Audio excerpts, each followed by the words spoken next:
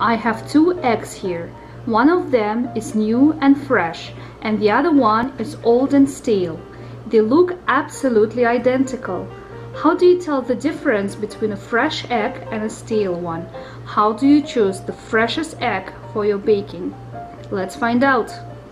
A simple way to test eggs for freshness is to conduct a water experiment.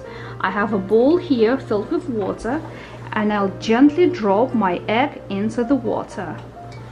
This egg sinks to the bottom of the bowl, and this egg floats on the surface. So which one is fresh and which one is stale? What do you think?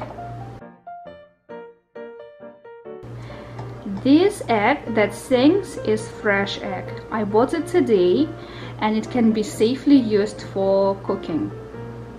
This one that floats is an old egg. I bought it 7 months ago and I kept it in the fridge. All this time it's no longer fresh. It floats because air penetrated inside the egg, causing it to float. Watch. If your egg floats, it means it's old and it should not be consumed.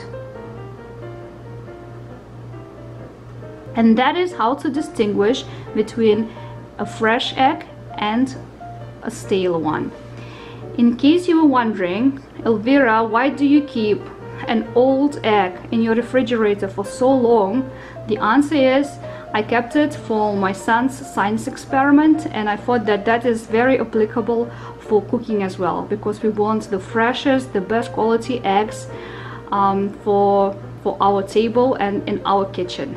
Thank you so much for watching, guys, and I hope you will find this method and this video helpful. See you next time at Bistro Cooking.